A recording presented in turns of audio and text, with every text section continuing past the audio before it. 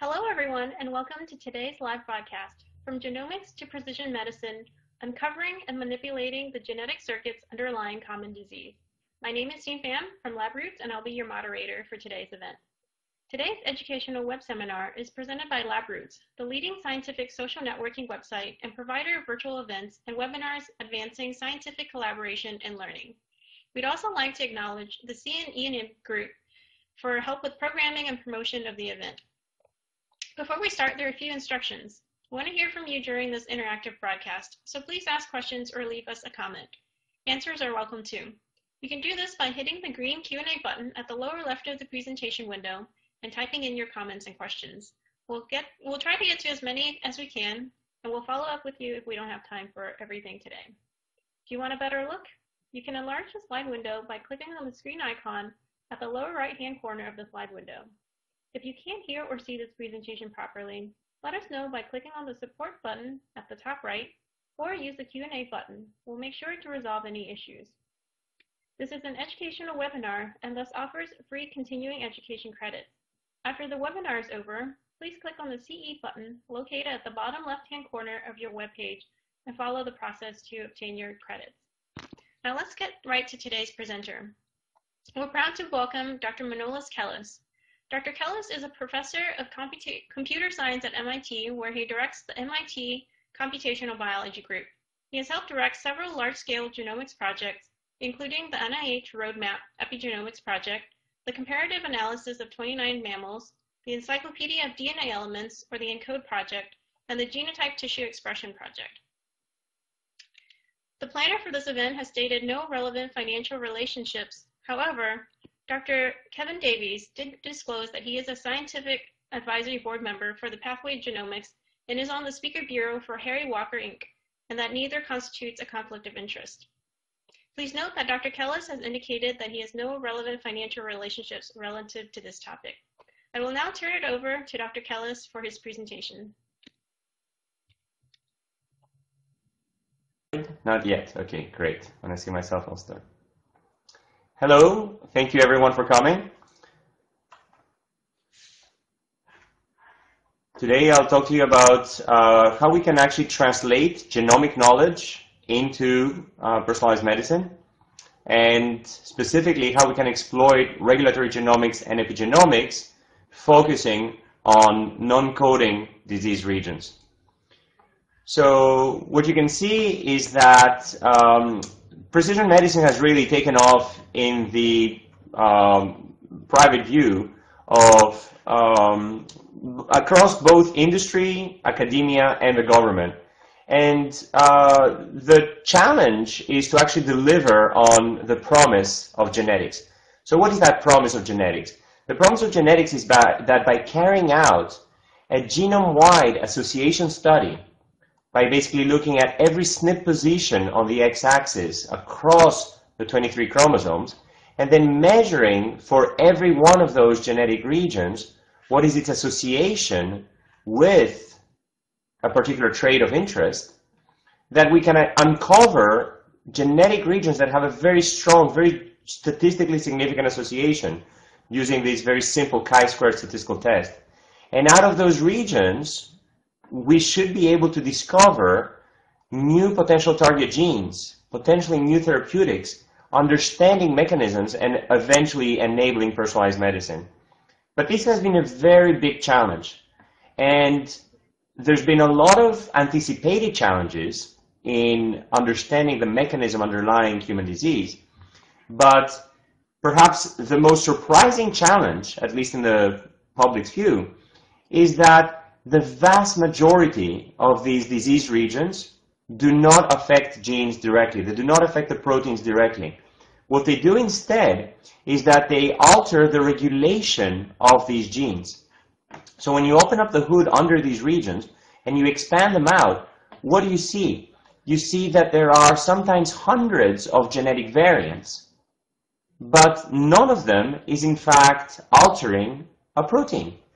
What they do instead is that they sit either in intergenic or intronic regions in the non-coding genome, and the mechanism through which they act is actually very difficult to elucidate, specifically for non-coding regions. Why is that? Well, the first reason is that there's a very large number of genetic variants, all of which are co-inherited. You can see here the relationship structure of many of these variants, which are in fact simply indistinguishable from each other in terms of their association with disease. And that makes it very difficult to find out which of these genetic variants is actually driving the disease, which of these genetic variants is actually causal. And it also makes it very difficult to identify what cell type these genetic variants act in, because frankly, they don't affect the genes, and therefore we can't simply utilize gene expression to figure out where they act. And of course, even the target gene through which they act is actually not known. So that makes it very difficult to identify the mechanism through which genetic variants are acting. And NIH foresaw this and launched a large number of initiatives for actually dissecting the function of the non-coding genome. So the remedy that was proposed was to systematically annotate the non-coding genome. And projects such as the ENCODE project, the Encyclopedia of DNA Elements, the Epigenomics Roadmap project from the NIH Common Fund, or the Blueprint project from the European Union, have actually sought to systematically annotate this non-coding genome, and to do so across a very large number of different cell types, both in adults as well as in earlier stages of life and even development. So the goal is to now start interpreting this information to link enhancers and their regulators to the target genes that they control, and to develop new methods for utilizing that information. And the deliverables are sixfold. So number one, we want to figure out what are the cell types through which these genetic variants manifest themselves. Where do they act? Number two, what are the genes that they control, and what are the genes whose expression is altered between risk and non-risk individuals?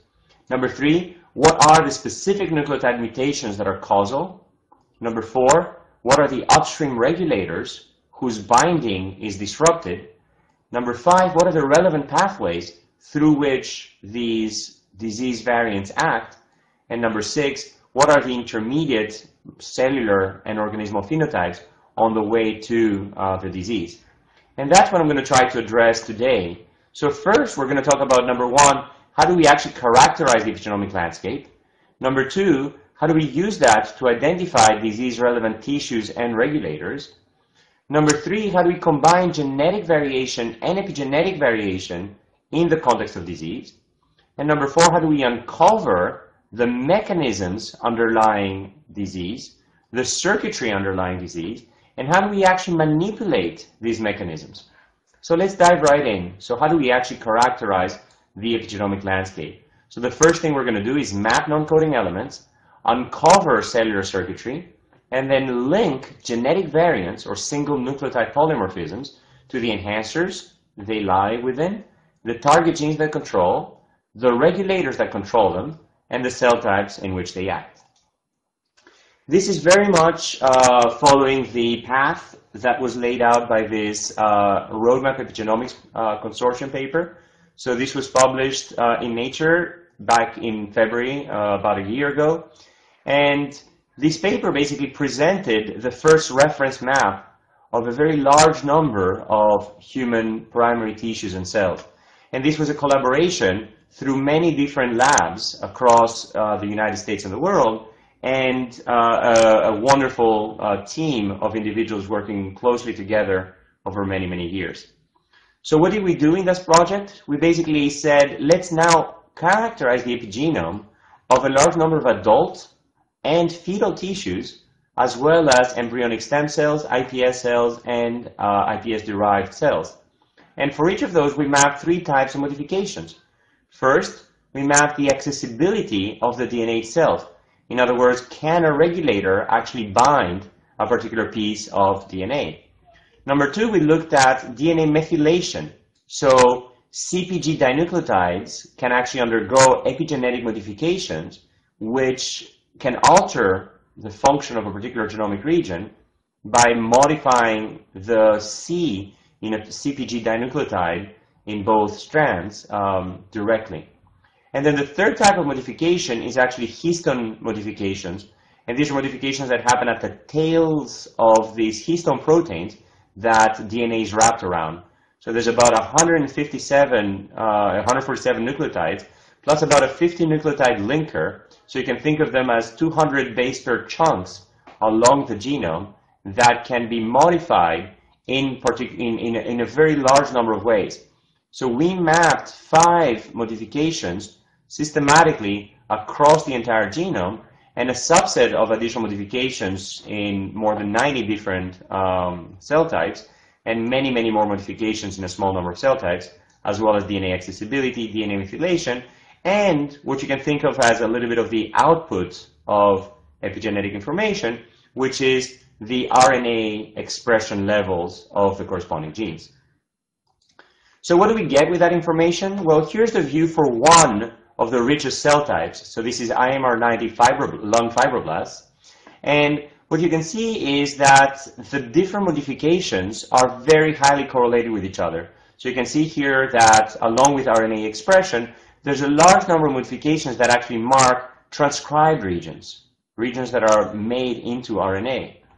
Then there's a whole set of modifications that mark promoter regions. So these are at the beginnings of genes, and they sort of mark a little bit of where the gene starts. This is the stop sign right before the gene takes off. That's where polymerase makes its final decision.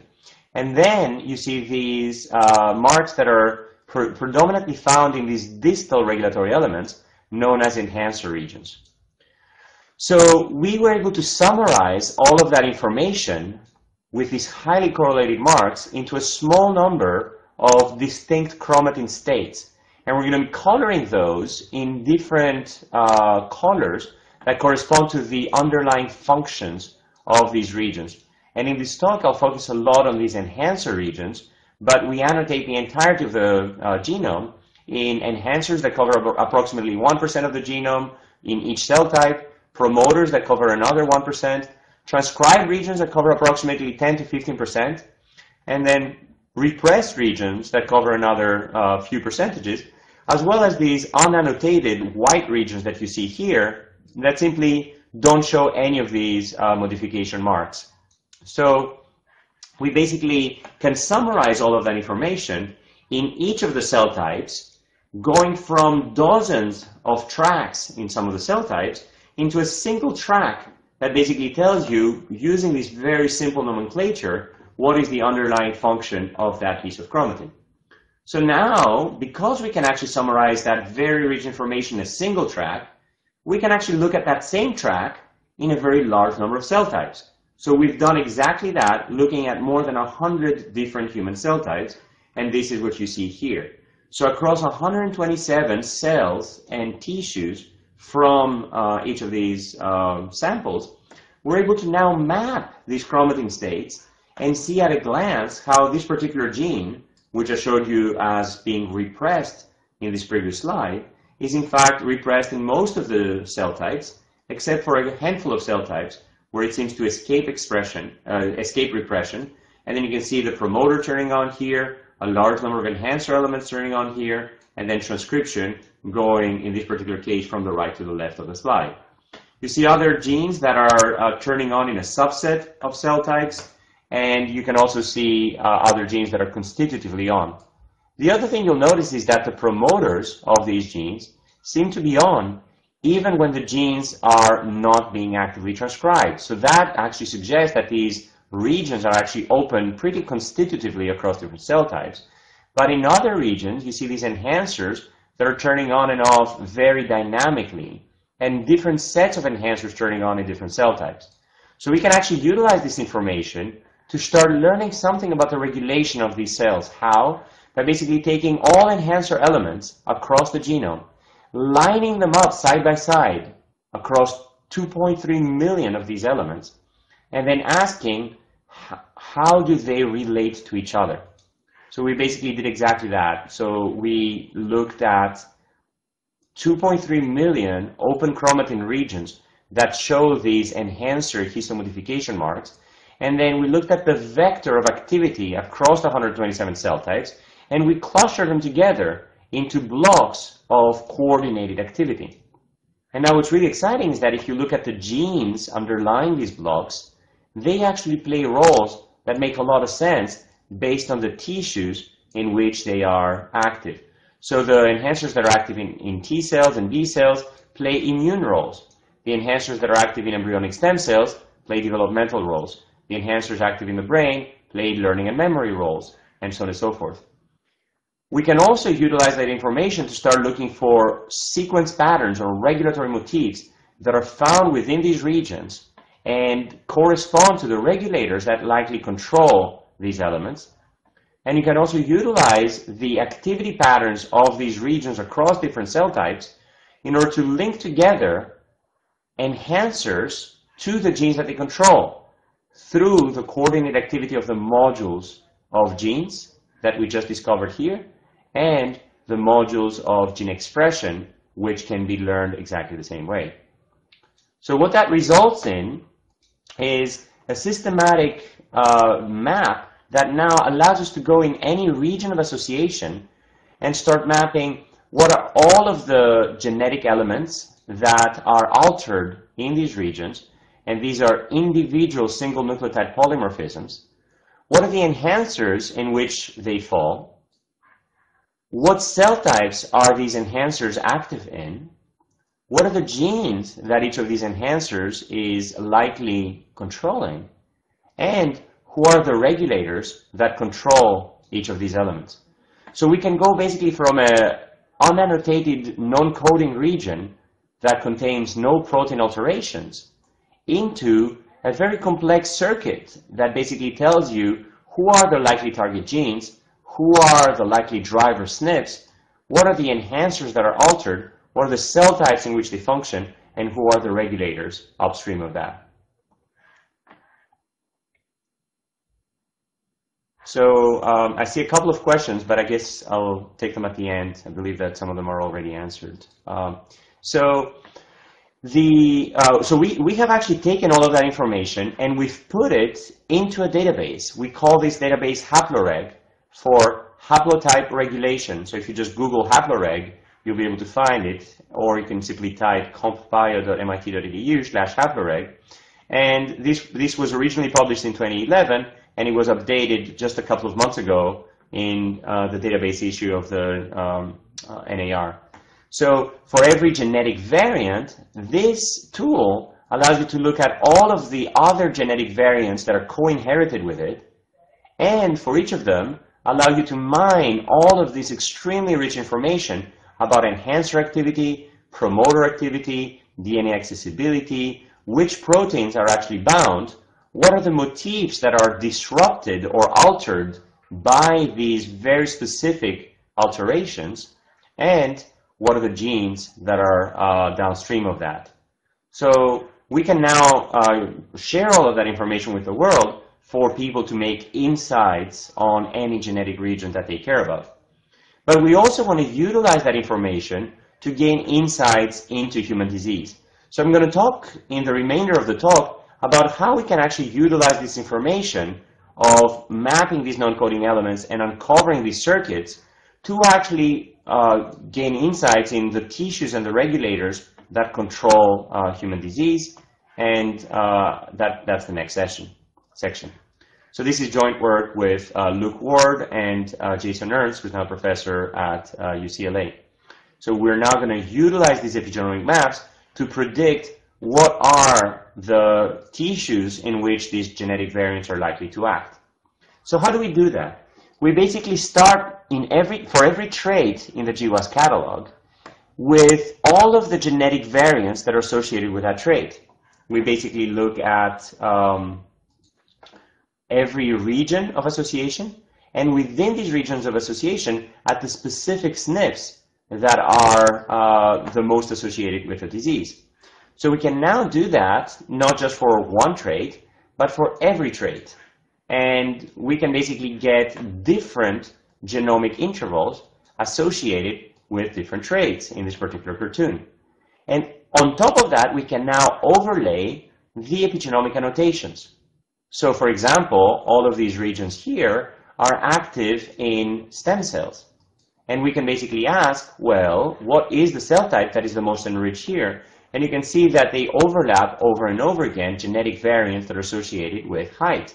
So that allows us to now say, well, let's put a check mark here in terms of the genetic variants associated with height are quite likely to act in stem cells. And we can do the same thing with immune cells and put a checkbox here for specific immune disorders. We can do the same thing for heart enhancers, the same thing for liver enhancers. And that actually gives us a picture of what are the cell types in which every genetic trait might act in a completely unbiased way. And what that leads to is this map here, which is actually real data, that summarizes a lot of the information that I painted on the previous slide. So you can see here height is associated with embryonic stem cell activity. Immune traits are associated with T cell and B cell activity. The genetic variants that are associated with blood pressure, for example, appear to act in specifically one cell type, which is the left ventricle. And that makes a lot of sense. That's where the blood pressure gets built up prior to being pumped in the rest of the body. If you look at the genetic variants associated with cholesterol, you can basically trace them to liver enhancers. And if you look here at the fasting glucose-related traits, you can actually trace them to pancreatic islets, which again makes a lot of sense in terms of insulin secretion. If you look at inflammatory bowel disease, you see this very strong enrichment for immune cell types, but also for all of these genetic cell types. And then lastly, there are some surprises. If you look at Alzheimer's disease in the second to last line, and you trace it out, you don't actually see an enrichment in these brain tissues, where one would have expected, but instead you see this very strong enrichment in monocytes. So these are CD14 plus cells. So we partnered up with our collaborator Li Hui Tsai over at the Picauer Institute, and her student Liz Groneska and my student Andreas Plenning. And what we basically did is that we took this initial hint and then we carried out experiments both in mice and in humans to see what is really this immune component of Alzheimer's disease. And what we found is that there are two types of changes that are happening during progression of Alzheimer's. There's certainly repression of these neuronal genes, both at the RNA level, at the promoter level, and at the enhancer level. But you also see this activation of these immune regions. And what's really interesting is that the repression actually happens later during the disease progression than the activation of the immune cells. So that actually suggests that perhaps the neuronal component is in fact downstream of the immune component. Or more bluntly, that this is not simply a case of neuronal degeneration leading to inflammation and turning on of these immune genes, but it might actually be the other way around. So the prediction is that immune cell dysregulation is in fact a causal component of the disease because of the temporal differences between immune activation that happens earlier than neuronal repression, as well as because of the enrichment of these genetic variants that are associated with Alzheimer's disease, which happens specifically in the CD14 primary cells, which are markers of both microglial cells, that are the resident immune cells of the adult brain, as well as macrophages that infiltrate the brain during neurodegeneration. So from this very simple view, we can already gain a lot of insight into the tissues and the regulators that underlie specific disorders. But what's really interesting here is that we can actually utilize this epigenomic information to predict additional genetic regions that are associated with disease. So as I showed in my first slide, genetic variants associated with human disease very often are very, very significant. They pass this genome-wide significance threshold of 5 times 10 to the minus 8. But there's a large number of genetic variants that are modestly associated with disease, and do not reach genome-wide significance with current cohort sizes. So we basically ask, can we actually characterize sub-threshold variants that are associated with a specific disorder using the information that we can learn from the genome-wide significant variants? And we basically learned a large number of these signatures, such as where are these regions active, where are they not active, where are they differentially methylated, how are they conserved across different species, and so on and so forth, in order to develop a predictor that can now tell us, well, in this twilight zone of sub-threshold variants, which of those are actually more likely to be biologically meaningful? And we were able to actually experimentally validate a large number of those using luciferase assays as well as chromatin interactions. And we were also able to validate them using human genetic evidence, which is much stronger for the sub-threshold variants that we're prioritizing, as well as mouse evidence by specifically disrupting these genes in mice, again leading to a contractility phenotype, in this particular case, much more frequently for those genetic variants that we prioritize. And we even carried out specific disruptions using morpholino technology in zebrafish, and we found indeed a change in the repolarization duration for those predicted target genes. So discovering these regions using only genome-wide association study would have actually required 140,000 individuals, but we can actually do that with only a much smaller number of individuals. We can also combine genetic and epigenetic information together. So up until now, I told you about how we can use epigenomic annotations in reference cell types, but we can actually see how this epigenetic information is actually changing across different individuals in the context of disease. So we can actually map multiple different cell types and observe methylation changes, enhancer changes, and so on and so forth across each of these tissues to basically understand how are these leading to gene expression changes and ultimately intermediate phenotypes that lead to disease. And this is actually very hard because we actually have to account for potential feedback from the environment or the disease state itself.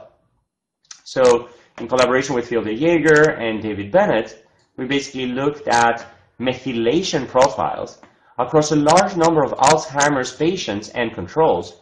And for each of them, we observed their genome, their epigenome using methylation profiling, as well as their phenotype using a rich set of phenotypes followed over more than 10 years. And what we find is that a very large number of genetic variants influence the methylation profile across the genome. So 50,000 different regions are actually associated with genetic changes that lead to epigenetic differences between these individuals. And what's really interesting is that these changes actually focus on these enhancer regions, these distal regulatory regions. So they happen predominantly in these intermediate methylation regions, not at the most extremes of DNA methylation. And these intermediate regions are the most enriched in enhancers, which are by far the most intermediately methylated regions. We can also look at the overall variability across individuals, and what we find is that enhancers are by far the most variable, and promoters are by far the least variable, differing by an order of magnitude in their variability. And lastly, promoters are actually depleted in genotype-driven variation, whereas enhancers are actually enriched in this genotype-based variation. And lastly, enhancers are actually the most predictive in their ability to classify whether an individual is an Alzheimer's case or control in our data set, whereas promoters are actually much less informative, and genetic information alone is much less informative. So that allows us to now predict genetic regions that are predictive of Alzheimer's disease, and these regions are indeed quite enriched in the genetic variants that are associated with Alzheimer's disease. So if you rank all of the methylation probes based on their association with Alzheimer's, the strongest enrichment for genetic association with Alzheimer's is found at the very top of the rank list. And correcting for the effect of genetic variants on methylation actually reduces our ability to predict Alzheimer's disease, suggesting that in fact methylation is a causal component on the way to disease. We can also do this in the context of multiple phenotypes, and what we're finding is that different genomic intervals are in fact associated with different subsets of Alzheimer's phenotypes, and that these subsets are in fact playing very different roles in the biology of Alzheimer's disease. So different subsets of functional pathways are associated with different phenotypic signatures of Alzheimer's, and these actually manifest themselves in specific cell types. So depending on the specific signature of Alzheimer's disease, between neuritic plaques, neurofibrillary tangles, cognitive decline, the methylation probes that are associated with differences in those, in either promoters or enhancer regions, are in fact active in very specific cell types. Lastly, we can actually put all of that information together and discover and manipulate the specific mechanisms underlying human disease. So let's go through those 6 steps that I promised in my very first slide. So what we would like to know is, starting from a genetic region that is associated with disease, which contains a large number of highly co-inherited genetic variants, can we actually identify what are the tissues and cell types in which it acts? What are the target genes that these control?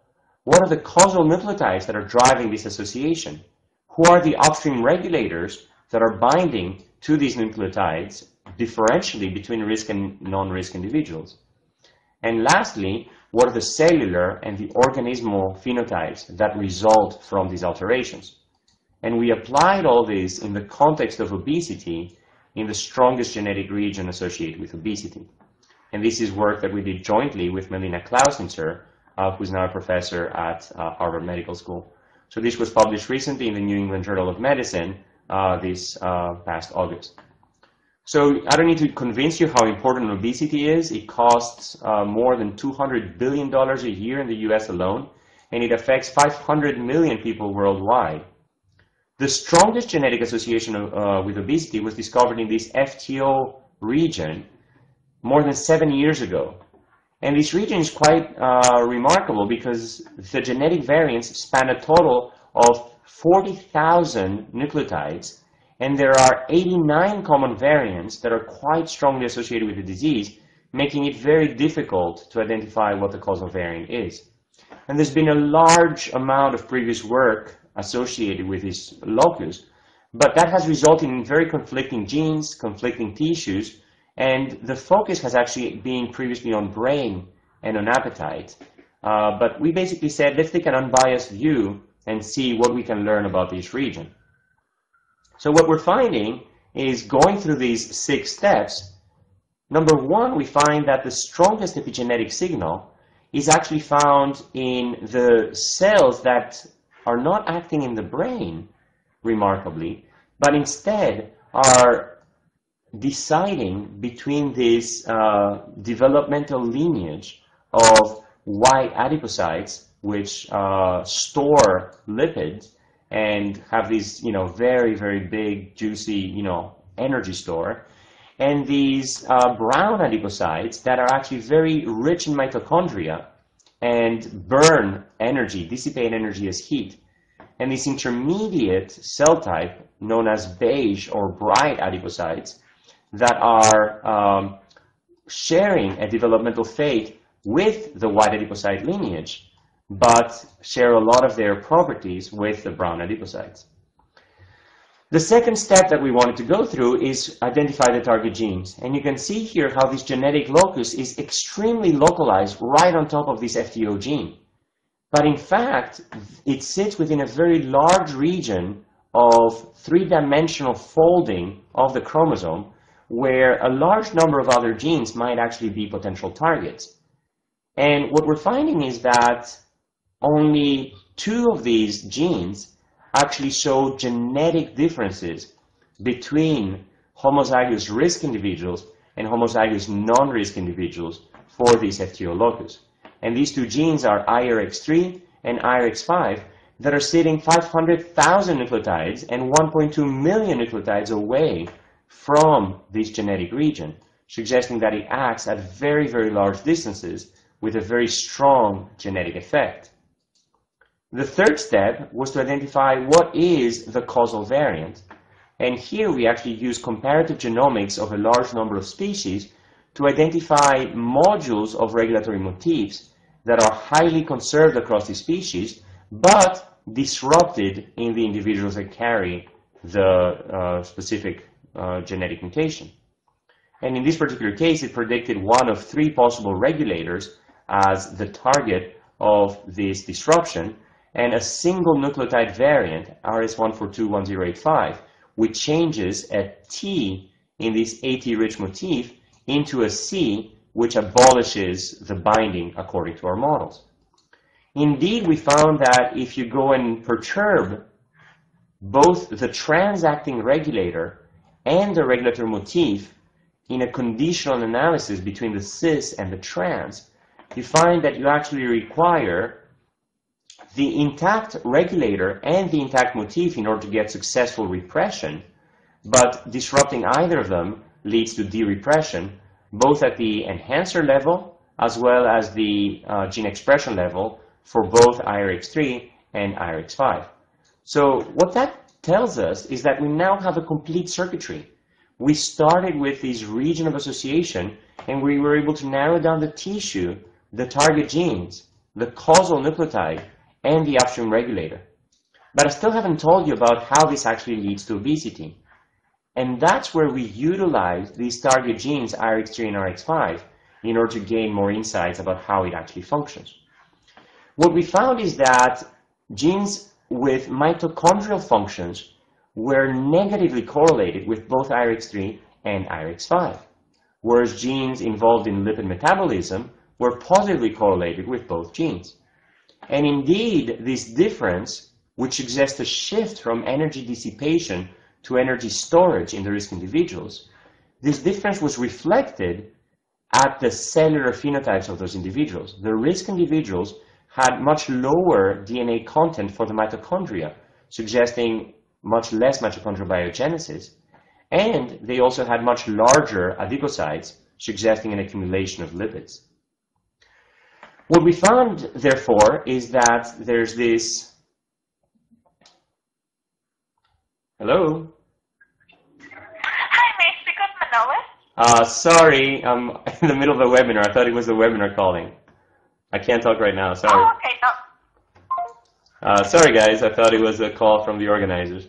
So I'm almost wrapped up here. So here we have the model for the tissue autonomous role of adipocyte metabolism in obesity. And the beauty of having the circuitry is that we can actually start manipulating it.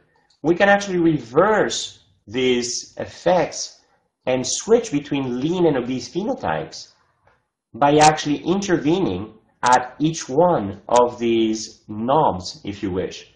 So we can control the target genes, we can control the genetic variant itself, and we can control the upstream regulator. And in every one of these cases, we see that we can actually switch between lean and obese phenotypes exactly as you would predict based on knockdown or overexpression of either of these genes, or based on editing of that single nucleotide. And now when we talk about precision medicine, imagine that out of the 3.2 billion nucleotides in the human genome, I could tell you that there's a single nucleotide whose editing from the C risk allele to the T protective allele would actually reverse the cellular signatures of obesity. And indeed, we went in and we edited this nucleotide from T to C and from C back to T, showing that we could actually lead to de-repression of IRX3 and IRX5 and their repression again upon editing with CRISPR-Cas9. We can also reverse the loss of thermogenesis in the risk individuals. So you can see here that the risk individuals are unable to turn on this process of heat dissipation upon stimulation. But as soon as you edit that single nucleotide, you actually see a 7-fold increase in the process of thermogenesis, both basal as well as stimulated, suggesting that we can in fact find the causal nucleotide at the cellular level. Altering the expression of either IRX3 or IRX5 in either risk or non-risk individuals can actually flip between the risk and the non-risk phenotypes, suggesting that again, these are the causal driver genes. And lastly, going into mice, we can actually repress this IRX3 gene. And what we find is that it actually leads to a 50% loss in body weight for these individuals, a 50% loss in fat mass ratio, a complete resistance to body weight gain in a high-fat diet for these mice, and no change in appetite, no change in exercise, and instead what you see is increased energy utilization when these mice are awake, but also when these mice are sleeping. So even in their sleep, these mice are actually burning more energy through this process of thermogenesis. So we can now directly manipulate the disease signatures by understanding how these genetic variants are acting on the specific nucleotide that they alter, on the target genes that they alter, and on the ultimately cellular phenotypes that we can actually now start manipulating. And the FTO variant was number 14 in a very long list of dramatically significant genome-wide significant non-coding variants. And we need now new technologies for going through those systematically. And we are engaged in several computational and experimental collaborations for systematically evaluating the effects of non-coding variants across a large number of different lineages and carrying out cellular assays in high throughput ways in order to understand how we can actually dissect these regions. So what I told you about is how we can, number one, utilize regulatory genomics and epigenomics to characterize the epigenomic landscape, map non-coding elements, uncover their circuitry, and link non-coding variants to their enhancers, their target genes, their regulators, and the cell types in which they act. Number two, how we can identify the disease-relevant tissues and regulators, which gave us a lot of insights in Alzheimer's disease, and which allowed us to discover new heart repolarization genes with cardiac functions below genome-wide significance. And we can actually combine genetic and epigenetic information together to discover the central role of enhancers and to identify loci that are important in Alzheimer's disease. We can now take these loci, understand their circuitry, and manipulate their circuitry systematically in order to understand disease mechanism. This has been an amazing collaboration with a large number of individuals for the Roadmap Epigenomics project. The co-first authors were Anshul Kundaji, Wouter Milliman, and Jason Ernst. For the cardiac subthreshold loci, this collaboration with Xinchen Wang and Laurie Boyer. For the Alzheimer's disease genetics and epigenetics, this is a collaboration with Phil Yeager and David Bennett. For Alzheimer's disease in mouse, this is a collaboration with Li Tai's lab. And for the mechanistic dissection of FTO, this is work that was initiated and led by Melina Klausnitzer for several years. And I did not have too much time to talk about those. So I'll stop there and I'll be very happy to take any questions. And I see a few of these questions already, but I'm happy to open the floor. So I can read off the questions. So I see a question by Kevin Davies, who's basically asking, how would you like to see epigenomic analysis incorporated into the Precision Medicine Initiative? This is a fantastic question. So the Precision Medicine Initiative, as you all know, seeks to establish a national cohort of 1 million individuals with very rich phenotypes that will now participate in a very open way, in a very collaborative way, in a systematic linking between genetic differences and phenotype.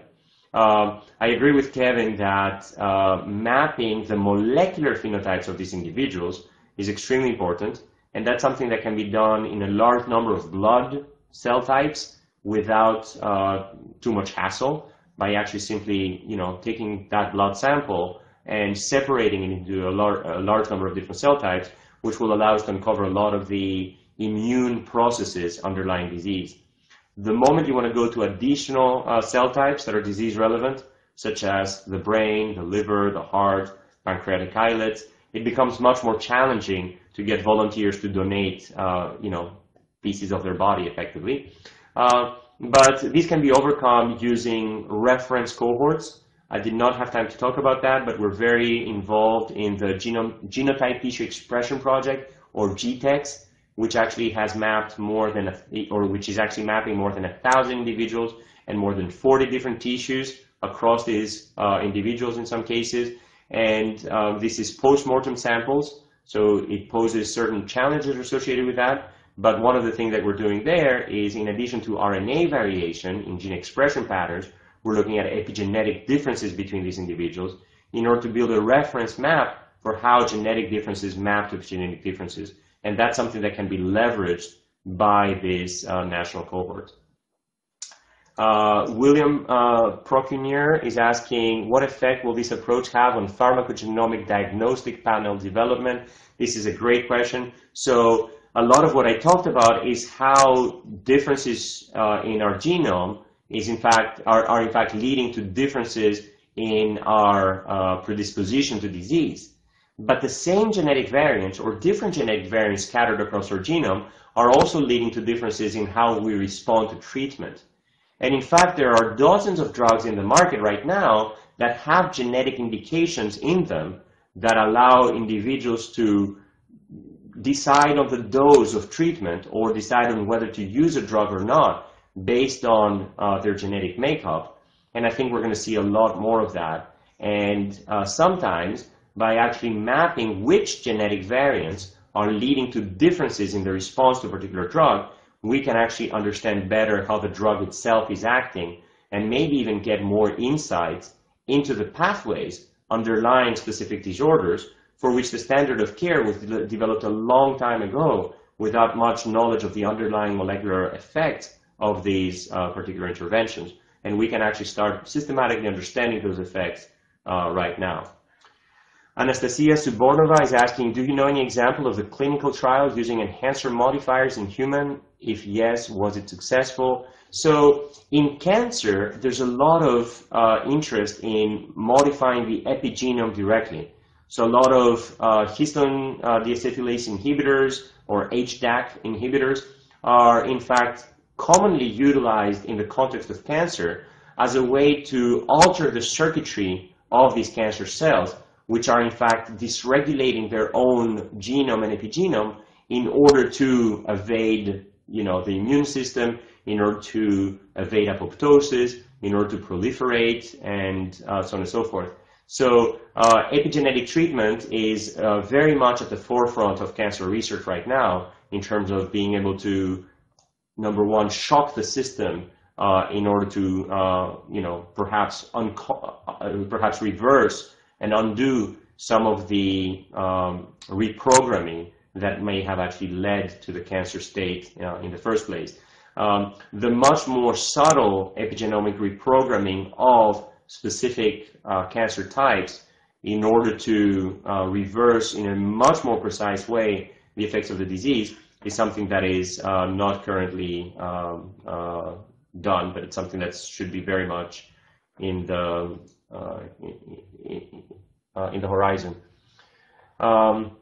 How to use the genomic information in possible synergistic action of investigating drugs. So this is going a step beyond pharmacogenomics to basically look at the combination of multiple drugs together, and that's again a natural extension, but something that has not yet been done.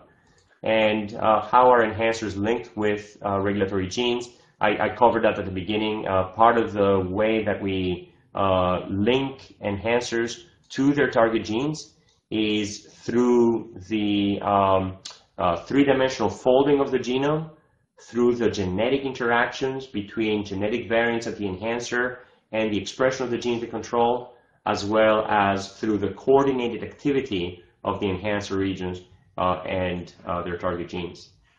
So I don't see any more questions. Feel free to type them up, but it's been a real pleasure seeing so many of you attend, and I'll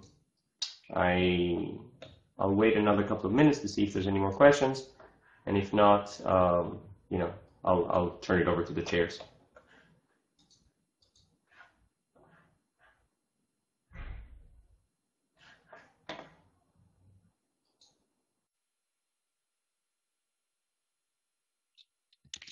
Well, thank you for an excellent presentation, and thank you for taking all the questions. Those are really great. I just wanted to ask you once more if you have any final comments for the audience before we go. Happily. So, yeah, so, I mean, I think the comments to the audience is basically very much a call for action. So I think there's a lot of interest out there from academia, from industry, from the government in genomics right now. I think we need a lot more basic education in genomics. I think we need a lot more involvement. And I think the main thing that we need that can really reverse the course of genomics is patient advocacy. It's basically for people to take a hold of their own genetic information and to basically really reverse the tide in openness, in sharing of information.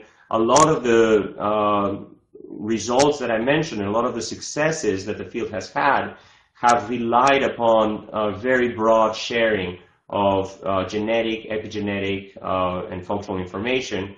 There's a lot of projects that are mapping these reference data sets, but at the same time combining all of these with genetic information is posing a lot of new challenges in terms of privacy, in terms of ethics, in terms of non-discrimination. And I think what we need is really the people, the patients, the advocacy groups to come together and to sort of help share information, help disseminate information, help build these resources, and help put all of this information to the hands of researchers in industry, in academia, in the government. So I very much see a convergence of the three different branches here coming together and sort of collaborating broadly. And I think patients are going to be at the center of all of this. So anyway, thank you so much, guys, for listening. There's an awesome presentation by Nathan in about 8 minutes. So stay tuned. Looking forward to it. Bye-bye. I see another Q&A lighting up. Let me see if there's one more question.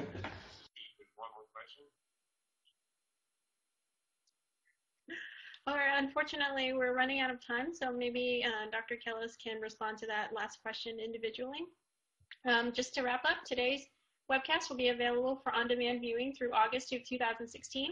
You will receive an email from us alerting you when it's available on demand and posted on labroots.com.